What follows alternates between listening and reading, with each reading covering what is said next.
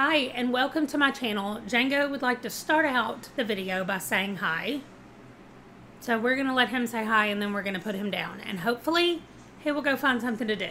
I wanted to talk today about a website I found about conversations about books and reading, and I just thought that this was really cute. Like, I was looking for questions that people have about reading, like what do people want to know and what do people ask, because I have a lot of opinions about reading, and I thought this would be something that I could share, or I could talk about what I think about reading and books and that kind of stuff. But I quickly found this website, which I'm gonna link down below, but it's called Bonafide Bookworm. Okay, I guess Django's just gonna stay here, so if you see ears or if you see any other stuff from down here, or if my hands are doing weird things, it's because I'm petting Django. Anyway, the thing that I like about this website is that it says it's 65 conversation questions. So like things that you could bring up with people. Now, of course, you don't want to act like you're sitting there interviewing somebody, so you're not going to say, hey, what is this, and what is this, and what is this? You're not going to go down the list asking questions, but I think this website is at least a cool place to go start and look at some questions that are on there, and it's a good way to like organically bring up books and reading and stuff like that, because I don't know about you guys, but when I have to go somewhere and make small talk, I cannot stand it. Like, I love being around people, but let's have discussions. Like, small talk is the worst thing in the world for me. I do not like it. So a lot of people feel like I go really deep really quickly, and that's because I can't do the surface stuff. Like, if you want to know everything about my life, you generally just have to ask one question and then I'm off to the races. But I think I'm going to start picking one or two of these questions and just keeping them in the back of my mind whenever I have to go somewhere new, and then asking them to people just organically and seeing what they have to say. So the first section of questions is about reading. So it's specifically like, what's the scariest book you've read? What's the funniest book you've read? What's the saddest book you've read? I have a little bit of a problem with those questions as a reader because I can't name just one. But so maybe I will ask the question like, what's a really funny book that you read? Like, do you read funny books? Because I sometimes really like to read funny books. Whatever genre they fall into, it always makes it better to me if there's humor involved. So I also like, one of the questions just says like, what's the last book that you read? I have found that quote unquote normal people who are non-book obsessed, they may read just one book a month or one book every other month or something that sounds so weird to me like that. And so asking like, what's the last book you've read, they may have to sit and think about it for a second, especially if they're not normally a reader. I do like this one. This one says, how do you choose what you want to read? And I think that would be really funny if somebody just randomly at a place, like you're at some kind of dinner or something, you're sitting next to these people that you might not know very well, and somebody says, how do you pick what books you want to read? And then I say, well, I have a Monopoly game that has these things on it, and I roll the dice and it tells me like, I just feel like you're going to get a lot of weird stares if you just jump out of the gate saying TBR games is how you pick your books. But I would like to see what other people say. So I do think that's a question that I'm going to ask people because it's interesting to me how other people pick their books.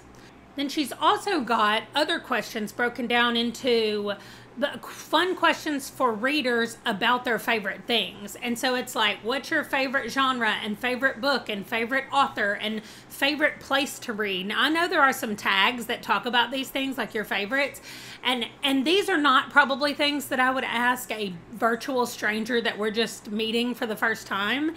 So I don't know that that one would really work for me, any of these like favorites, because again, as a reader, it's really hard for me to pick all those favorites. Now, my favorite place to read, I do have a favorite place to read, but that could just also be anywhere that I'm able to sit and put my feet up. So it could be the recliner in my living room or my bed, or sometimes at my desk where I just lean back and put my feet up. I have lots of places. So I don't know that I have a favorite thing. She also has on here, what's your favorite snack to eat while reading? I don't really have one of those, so I don't know. That might be like a a conversation stopper if people are like, I don't eat while I read or whatever. So I don't know. I don't know if that's a good one to ask. But then she has best questions for book lovers. And I love some of these, especially she says, what makes you love a book? And I just think that that's a really good question to make people stop and think, what makes you love a book? Now, I know if you've watched my videos for a long time or any length of time, you know that I love good characters. And that almost exclusively can make me love a book. Now, I do need a little bit of plot, but for the most part, if you give me some really good characters, they don't have to be doing a whole lot for me to love the book. Another thing that she asks, sorry, the dogs. Another thing she asks is, what makes you recommend a book? And I think this is interesting because I find it hard for me to recommend a lot of books without a lot of caveats, right? So I'll say, I think you should read this if you da-da-da. You know, like I have a really hard time just saying, this book is great, and just stopping right there, because I feel like it's great to me for certain situations and for certain reasons. And so when I'm recommending books to people, it makes it hard for me to do a blanket recommendation. So I would really need to know, who am I recommending this book for, and not just, here is what I do to recommend a book. Now, almost always I recommend books that I really like. If I'm recommending a book and I didn't like it or I didn't finish it, I'm very conscious of saying what the good things about the book is and then the reason why it wasn't right for me. That doesn't mean it's not going to be somebody else's most favorite book. It's just not for me. So it's not one that I liked, but I could still recommend it for people who like that certain thing that I didn't. I hope that makes sense. But book recommending is so difficult without some kind of narrowing of the recommendation, I feel like, anyway. There are a lot more questions. She has questions in here about ebooks over physical books, and which ones do you like? What's the last book you purchased? Was it physical or ebook? And those kind of discussions I think you could easily have with people that you're just sitting down to dinner with for the first time. I just feel like, and then there are other questions that I think you need to know more information about. They want to know, one of the questions is there a series that you would love to see made into a TV show? And then also, is there a TV or movie adaptation that you think is better than the book? And so those are some very interesting questions as well, but that definitely goes into a more in-depth discussion. And I still feel like you can't ask that question unless you know that the person you're talking to is a reader. Like, that's going to be the caveat for all of these questions. Like, once you ask the question, do you like to read, or are you a reader, or do you read fiction or nonfiction, and kind of like gauge where they are in their reading experience, then you can jump into some more of these questions. But I feel like there are some of these that you just can't jump right into. I do love, do you judge a book by its cover? That's one of the questions on here. And I want to say, no, I don't do that. But that's completely not true. I absolutely do that. There are so many times where I'm scrolling and looking at maybe books that are on sale, and the first thing I see is the cover. Now, I will then go look and see what it's about, or see what genre it's in, or something like that before I officially hit purchase. I very rarely am going to buy something just based on the cover without knowing anything about it. I did do that one time. It turned out fantastic, but normally I do not do that. Then I love the very end section that she has on here, which is a whole series of would you rather questions for book nerds. So I'm going to ask a couple of these. I'm going to give my answers, and then I want you guys to share below your answers. I also want you to share what you think about asking these questions to somebody that you just sat down to dinner with. And would you feel comfortable doing that? Like, is that better for you than just like, well, we've been getting a lot of rain lately, or how did you end up at this dinner? Like, I don't know. I just feel like these questions would at least be more entertaining to me asking them than those generic ones that we ask all the time.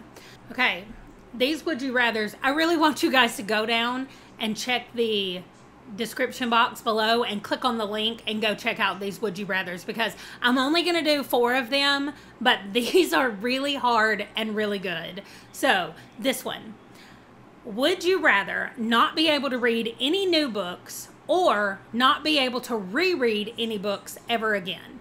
Now, this one immediately made me think about Derry from Derry Reads It Again, and you definitely need to go check out her channel. I will link it down below. But I would never reread any books. That would be fine with me. I barely reread books now, so I would definitely not reread. But I want you to go check out Derry and find out why she reads it again. Okay, the next one. Would you rather, this one is awful. Would you rather be able to only read the first page of a book or only be able to read the last page of a book? Y'all, I have no idea what I would say right here. Like, I mean, I want to say that I would love to read the first page of a book, but then to never know what happens at the end. But then also the last page might not actually tell you what happens. I feel like this needs to be chapter. The first chapter of a book or the last chapter. I would totally pick the last chapter, I think. I still don't know. Like, that would be very unsatisfying to know what happens but not know how they got there. I don't know. That one is an impossible question. Okay, and here we go right here. Would you rather be able to read one book a year for the rest of your life, only one a year, or be able to read 100 books this year but then never read another book again? I mean, I want to say one book a year for the rest of my life, but oh my goodness, that's not 100 books.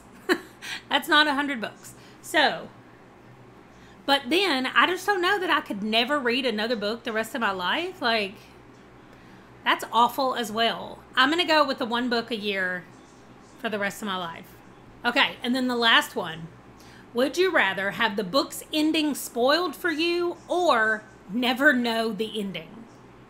This is awful as well, because either you can read the whole story up to the ending and never know the ending, or you read part of it and then somebody says, oh, well, he dies at the end. Like, I guess that's what I'm going to go with, because then at least I would know what happened, even if it was spoiled for me, which would be horrible, but at least I know what happened.